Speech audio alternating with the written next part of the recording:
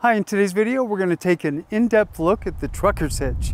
Everything probably and more than you'd ever want to know. Stay tuned.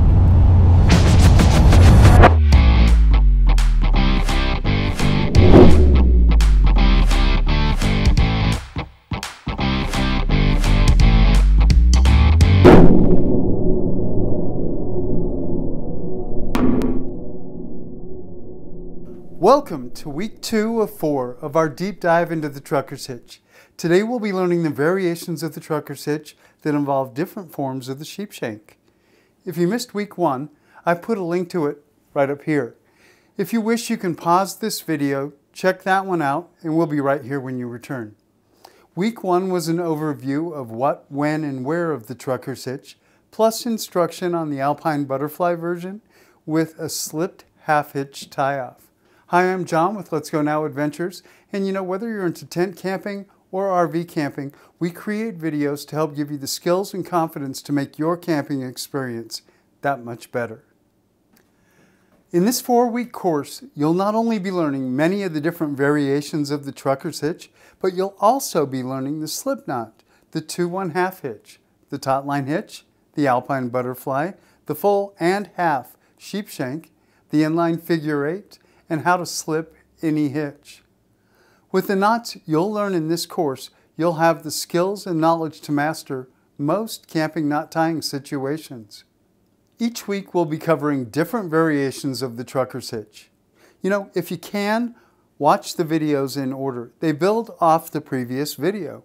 If you're watching them out of order, that's okay too. You can always catch all of the episodes by going to the description of this video below, and there you'll find the links to all of the videos.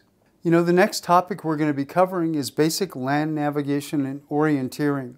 So if you haven't done so yet, hit the subscribe button and the bell next to it and choose all notifications. That way you'll be notified each time we release a new outdoor skills course. In today's video, you'll learn the 2 variations of the Truckers Hitch that involve the sheepshank, the partial sheepshank and the full sheepshank versions. The partial sheepshank version is the one commonly referred to as the Truckers Hitch. Here's a brief overview of what the Truckers Hitch is. So once again, the Truckers Hitch is a compound knot. It's a couple of knots that work together to form mechanical advantage. So you've got your loop.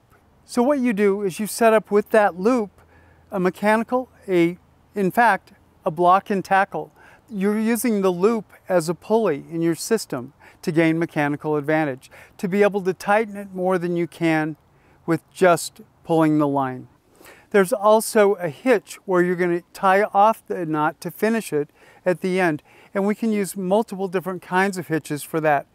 Oh, like a 2-1/2 hitch, or a slipped half hitch, or even a tautline hitch. It's easiest to think of the Truckers Hitch in 2 parts, rather than one complicated knot. Part 1's the loop knot, part 2's the tie-off.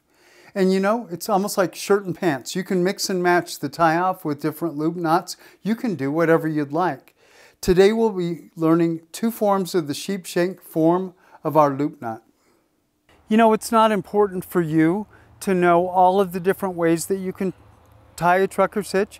However, you'll probably find that there's 1 or 2 ways that it works for you. One way that you're just comfortable, you could tie it in your sleep, and another way that may work under special circumstances. And as we go through each variant, we'll talk about some of the strengths and weaknesses of each of the variants of the Truckers Hitch. So one thing I'm really excited about with this video is as I teach you each of the knots, I'll be showing it to you from multiple angles.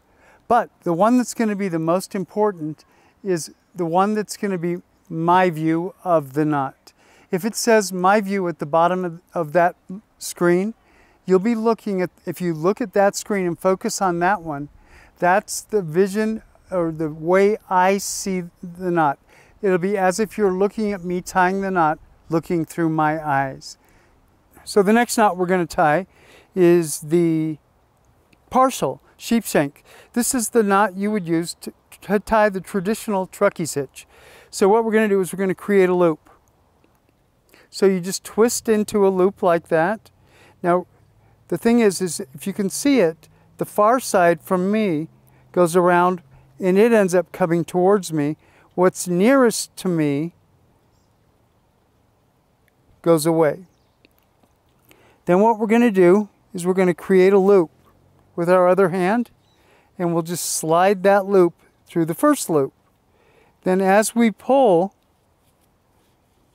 you can see that we've got some tension, and what we'll do now to finish our trucker's hitch is we're going to put a couple of twists on that, and this is the loop that we're going to use. So the next knot we're going to work on is the full sheepshank. So what we're going to do is take our line, we're going to twist a loop into it, just like the last one. We'll grab another loop, slide it through. Now what we need is a little bit of tension to hold it in place. Now we'll take it and twist into our other line, another knot, a loop right there, and then we'll pull that through. Now as soon as we apply tension, that is not going anywhere. This is the loop we're going to use for our trucker's hitch. Now one advantage of either of the sheepshank methods is that they untie so easily. All you have to do is release the pressure, and you can see that the knot just basically falls apart.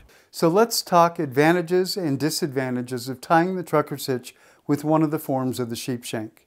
So actually the advantages and disadvantages are two sides of the same coin.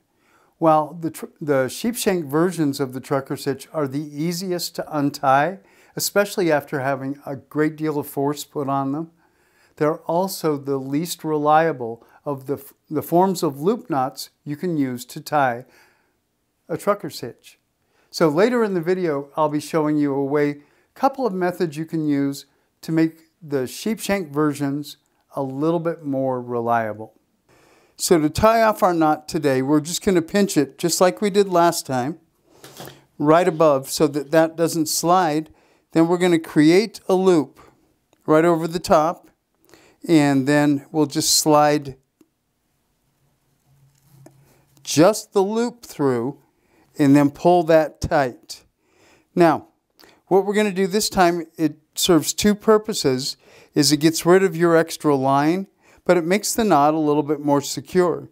So what we're going to do is we're just going to continue around again, taking just the loop. We'll go around one more time, and we'll pull another half hitch using just the loop to tie off our knot.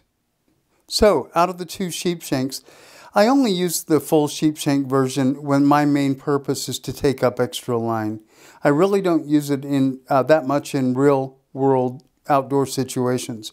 Now, the other hand, I do use the partial sheepshank because it's so fast.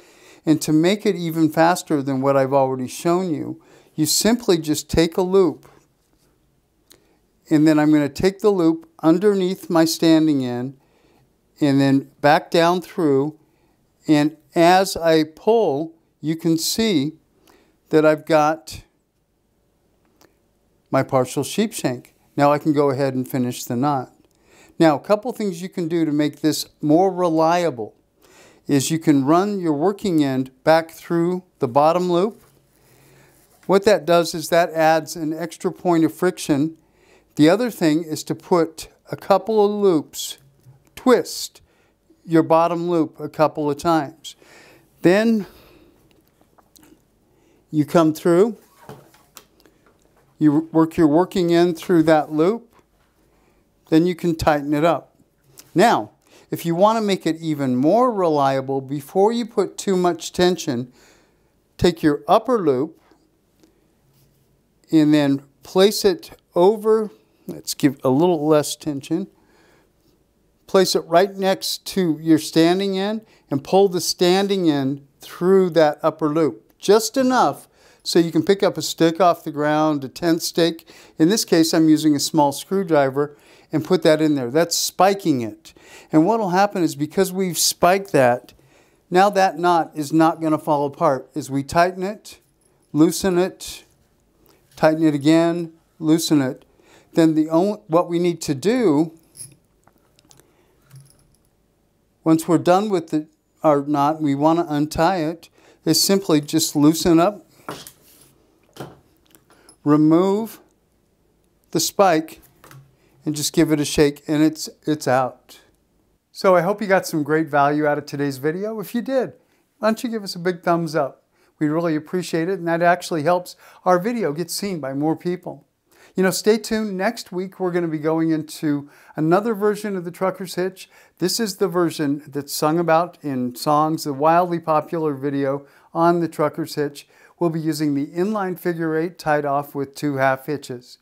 Now, until next week, I'm John with Let's Go Now Adventures, and we'll see you on the next adventure.